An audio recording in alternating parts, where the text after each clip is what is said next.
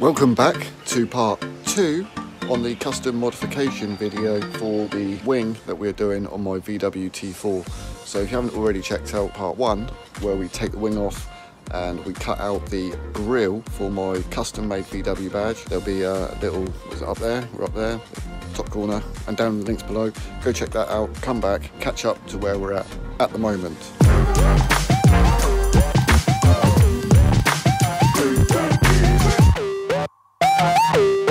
So in the previous video, I left it on a little bit of a cliffhanger for you guys, where I let my Instagram followers choose what colour foam is going to go in behind the grille.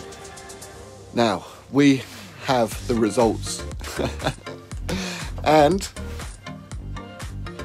you're going to have to wait a little bit longer before I reveal what colour is going in there. But yeah, it looks sick, and it's going to look sick. Right, so the first port of call, the first thing we need to do today is I want to get all that area cleaned down. The inner wing, I want to get all that rubbed down. I've got some paint protection stuff up here, some rust treatment, and then going to put some etch primer over it. And then we will put a layer of paint over it just to give it extra protection. I'm buzzing just to get it on, but it looks like this could turn into a bit of a Lee Lockwood video. It's always raining, and it has been raining quite a lot already this morning, and it's kind of just stopped. So I don't know whether I try my luck and get out there now.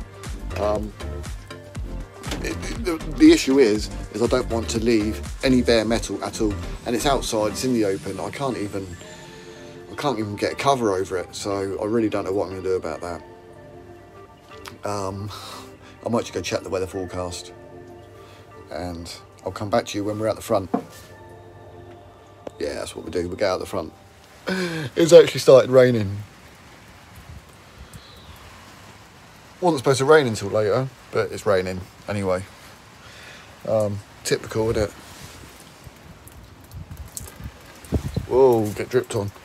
Blame it on Lee Lockwood, that's what I'm doing, because every time I watch his videos, it always rains. So what I was doing, I had the old wire wheel on the drill bit. I was looking for the one for the grinder, but I can't find that anywhere. But I actually thought, while it's raining, it gives me an opportunity to have a look to see where the water actually runs down and sits at the bottom. So let's have a quick look at that. Oh, there's no room here at all.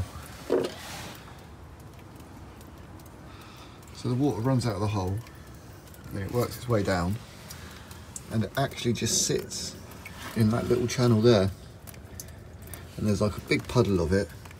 It never runs backwards to the rear bung, and when it comes to the front, all it does is it runs down there and it just sits along the lip, or it runs onto the inner wing through there to the inside.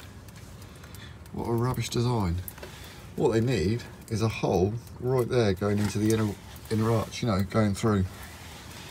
That's what it needs, because that's a lot of water that's running through.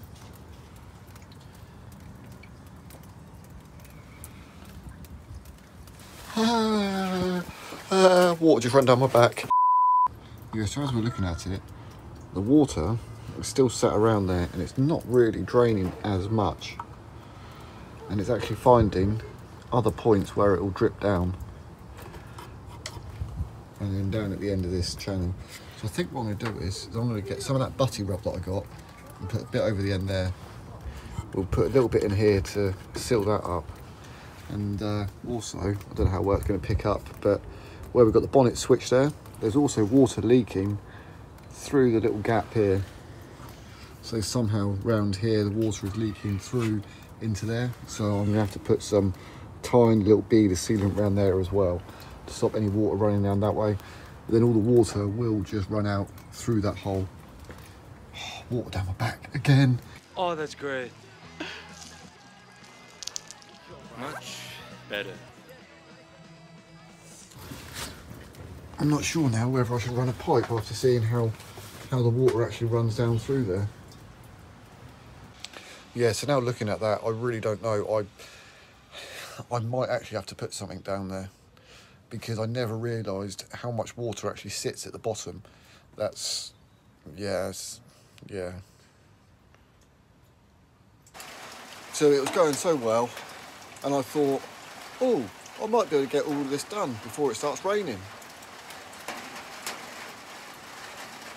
I expect you can hear the rain. It's horrendous. Oh dear.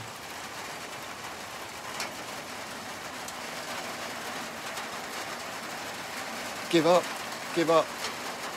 But a bit on the bumper, that's all done. Primered up. I'm just gonna have to hammer like that tomorrow.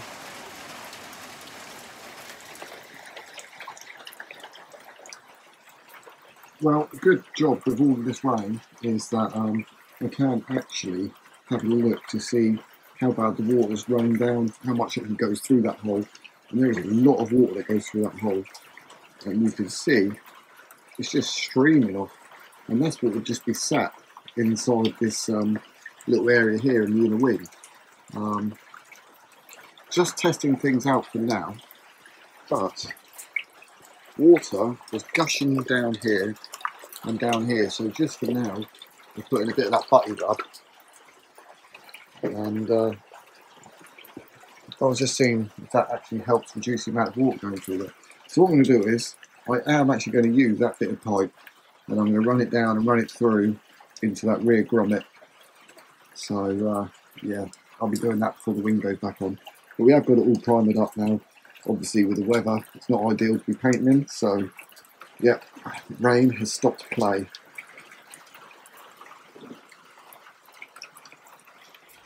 Right, another day, we're back out here on the T4, carrying on with the wing.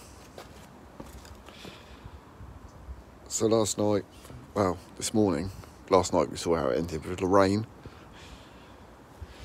But I got it all primered up this morning. We had 2 hours of dry spell, so I got all that primered up.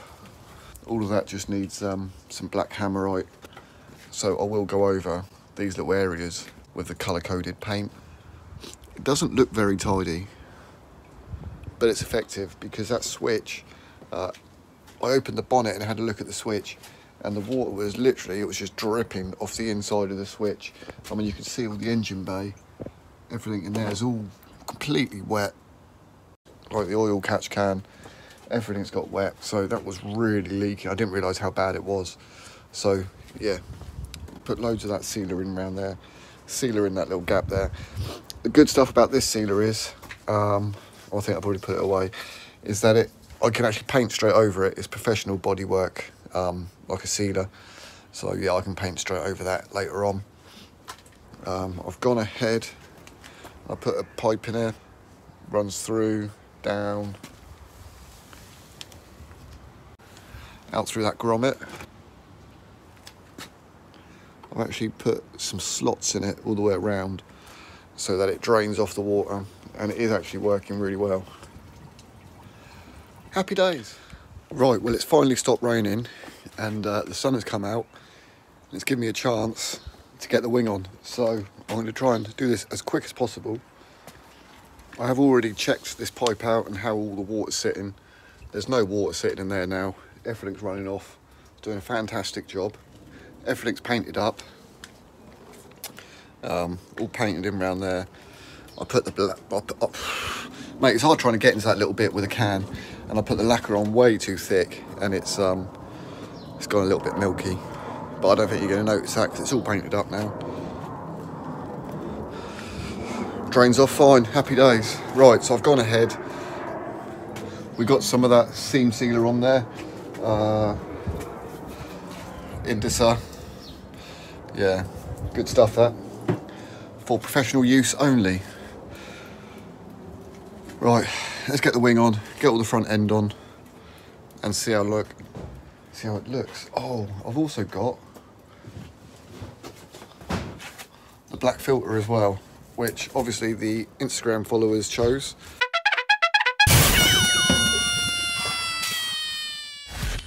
So I do still have the original foam that actually goes in there.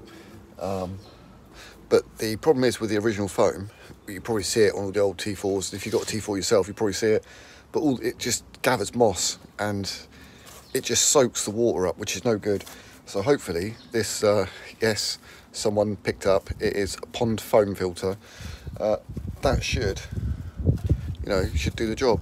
Water will still be able to filter through it. It's not going to hold too much water, and it shouldn't get any moss growing on it.